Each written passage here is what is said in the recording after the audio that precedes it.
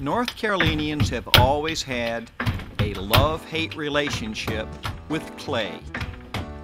Clay is everywhere. Under our tires. On our feet. Yuck. In our walls. Under our feet. Covering our factories. In monuments to the national pastime. Surrounding our children. And we sit on it. Everywhere you go in North Carolina, you'll find clay. Mostly red clay, but there's also gray clay, white clay, and many other clays. In fact, North Carolina is stuck in clay. Clay, inorganic mineral compounds, can even teach us lessons. This is one of the most famous potter's wheels in North Carolina. It belonged to Ben Owen, master potter, between 1959 and 1972. Ben used North Carolina clay on this wheel, and it taught a lot of lessons, including pride and humility. I first met Ben Owen when I was a freshman in college in the fall of 1964. The first sound I heard when nearing his shop was the smashing of baked clay against a wall.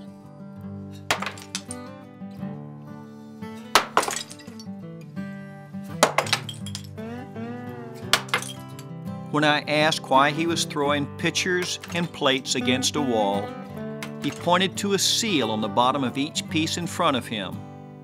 It read, Ben Owen, Master Potter. He asked me, would you put your name on something that you know is not right, when you know you can make it better? Ben Owen's rhetorical question typified the pride that was and is North Carolina's potter-farmer legacy. Few potters ever got rich, but the pottery and the seals attached to it are as much a part of North Carolina's heritage as pine trees and dogwood. Clay of many types has helped define civilization. Artistic and utilitarian objects made from baked clay date back 5,000 years in China and in other parts of the world. Few places on Earth, however, have more clay and more types of clay than North Carolina. Clay pots and vessels have been used by American Indians in this region about 3,500 years. Cooking pots were so durable that they lay directly in the coals. American Indians also used clay as art long before the first Europeans arrived.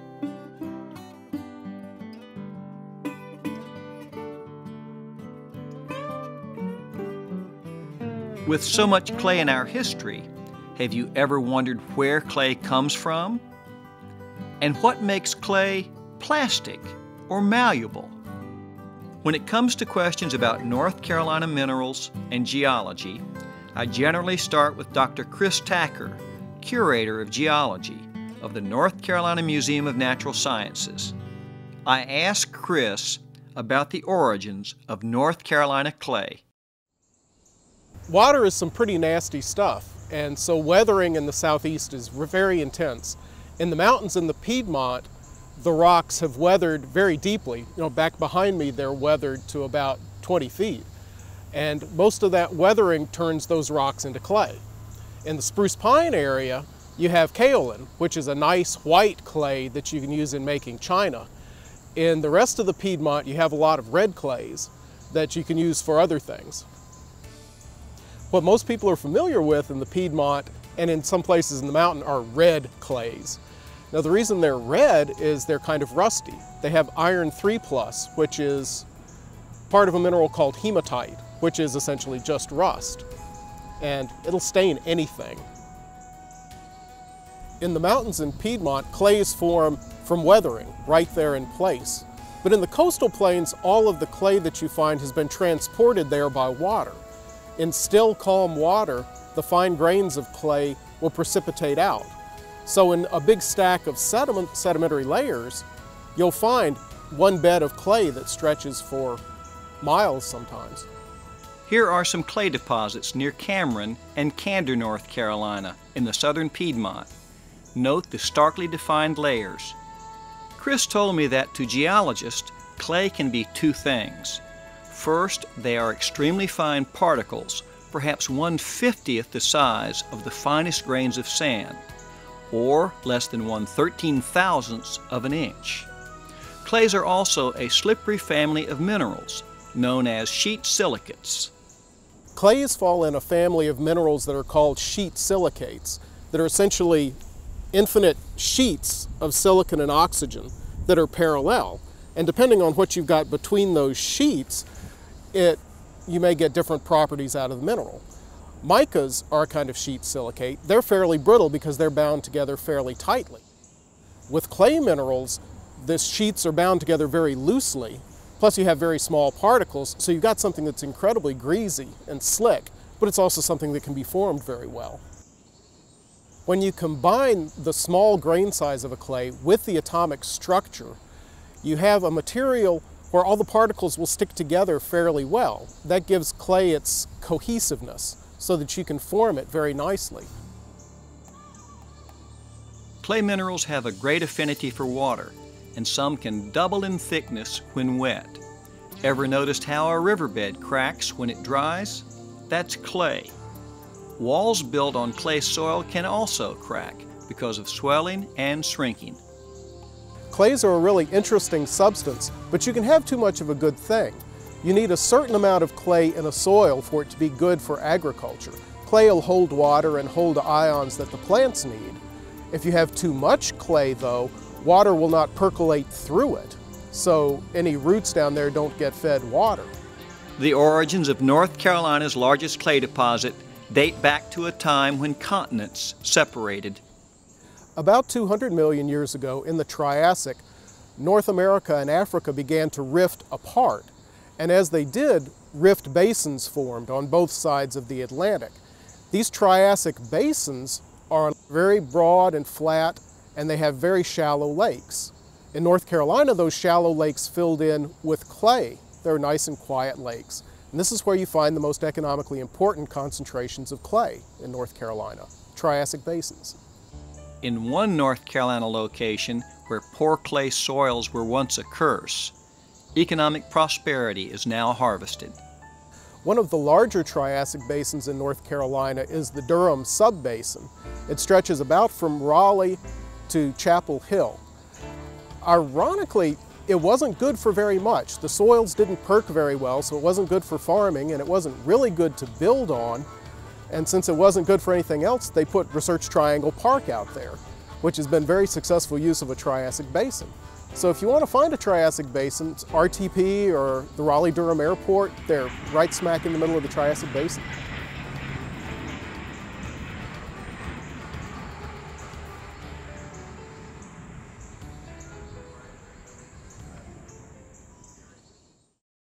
After visiting Chris, I went back to the place where I first became enamored with clay, to visit Ben Owen III, the grandson of my friend of many years ago, Ben Sr. Ben Owen III is in his own right an accomplished artist and craftsman, but also a man with an extraordinary grasp of the physical properties of clay. Before discussing his relationship with clay and fire, I asked Ben about his heritage and the craft that defines the communities lining North Carolina Highway 705, known as the Pottery Highway, running through Seagrove, North Carolina. The early settlers that came to this central area of North Carolina found that they had plenty of farmland that they could use to grow crops and things, staple items for the home and make a living, but also some of the people that came with the talents from England and other countries in Europe, and they came with the talent of making pottery. So they found that the clay that they could dig in the local area was easily usable for fashioning pots for staple or everyday use. They could store milk or juice, or even when they eventually produced whiskey and other things like that. But they had a way of storing the things that they did by farming. And they could also trade with merchants and other craftsmen in the area, such as a basket maker or a fabric maker or somebody that could make clothes. So they bartered a lot. Our family's early history and the involvement with working in clay in this community has been very rich over the years, and there's a lot of influences from our early forefathers that settled in this region. Some of the earliest people that we've found to move to this area were from the Craven family and the Cole family, also the Allman, Luck, the Teague family, and McNeil family. And there are many others that settled in this region or outside just the local Seagrove area, or Jugtown area it's called. But our family, or at least my influence, has been through my grandfather, and my grandfather was influenced by his father, Rufus Owen, and we also have J.H. Owen, who is the grandfather to Vernon Owens over at Jugtown Pottery today. And we all have a very rich history in pottery, and we all approach clay in a different way. But I learned early on from my dad and my grandfather when I was about 8 years old, and they really taught me a lot about how to look at form and design when looking about making a particular form, whether it's a pitcher or a bowl or a mug or a pair of candlesticks. So when you make something like that, you want to try to keep it simple. And one of the common things that my grandfather repeated to me over and over was, it's easy to make things in life complicated, but it's hard to keep things simple.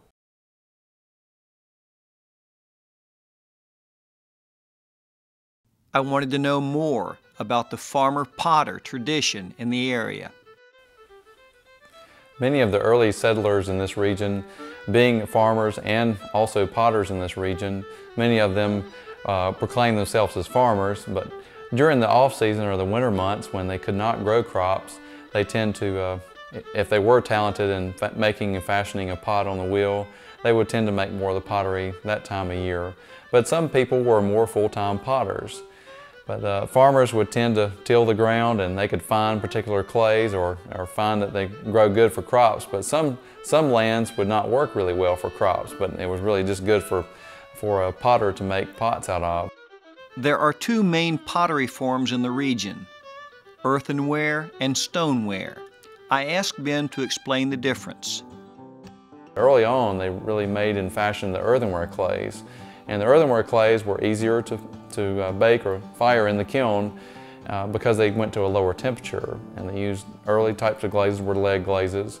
But then the stoneware clays became more prominent in this area in the 1800s, and they could make a much harder type of piece of pottery and more durable for storage. But baking and cooking tended to be better for the earthenware type pots because they could withstand the temperatures of being cooked or baked in a wood-burning stove. So an earthenware clay is going to have a much higher iron content, and it tends to be more yellow or red in tone. And the stoneware clays are going to be more blue to blue-gray or white in color. One of the best places to learn about potters and their traditions is at the North Carolina Pottery Center in Seagrove, North Carolina. Here you will see utilitarian forms, butter churns, and kitchenware. Pottery tombstones that were once common in the region. And my personal favorites, the whimsical face jugs.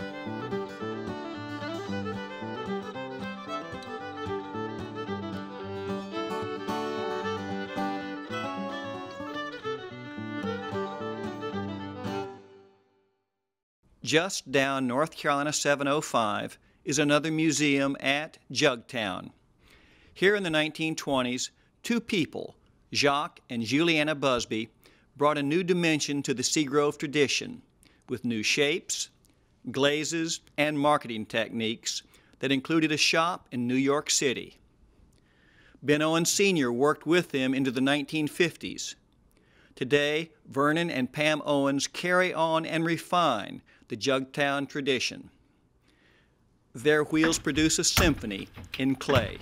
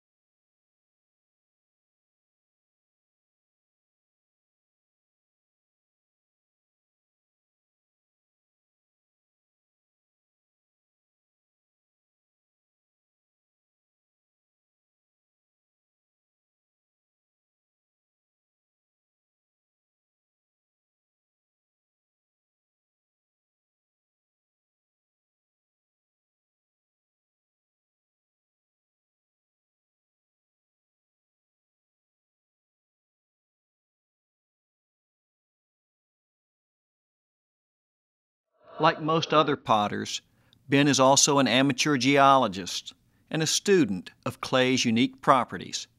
So when we make a particular clay body, we take real fine clay, medium platelet clay, and real coarse clay, and we combine them together and we make it into a more homogenized type mix. And from there, we have to go different places to find different types of clays that will fill those applications. Ben showed me an old hammer mill or feed grinder at his shop, where he and his apprentice, Caleb Wyatt, grind local clay. We also visited the chicken house of a friend in the Seagrove area, where stoneware clay is dried before grinding.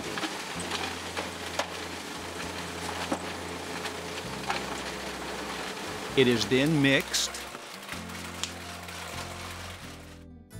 weighed, and prepared for the wheel. But we take pride in using some of the local ingredients from our area like our forefathers did. Giving it a rest is an important component after you mix clay together. I guess it's kind of like making a coconut cake. You make a coconut cake and usually it doesn't taste as well the first day after it's been made, but after about 4 or 5 days it gets better.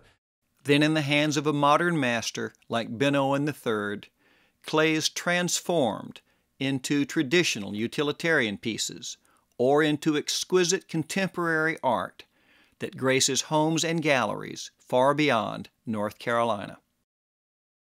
But let's not get ahead of our story. What happens to pottery fresh off the wheel? And then the pot dries for a period of a week or longer, depending on the size of the piece. And from there, we will place the pots in what we call a bisque firing. And we use electric kilns primarily for that, and secondary we use gas kilns for much larger pieces. And from there, the bisque firing process will actually burn any organic materials out of the clay and actually make the clay harder. And from that step, we take it up to about 1800 degrees Fahrenheit and tempers the clay. Glazes are applied to bisque-fired pieces before they are refired at even higher temperatures. Traditional colors were earth tones, including yellow, orange, green called frog skin, and brown called tobacco spit. There were also blues, whites, and mirror black.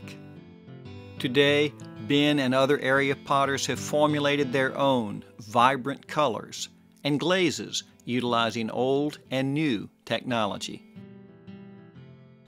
Of all the glazes, none is more fascinating than salt glaze, caused by the mixing of ordinary salt with great heat.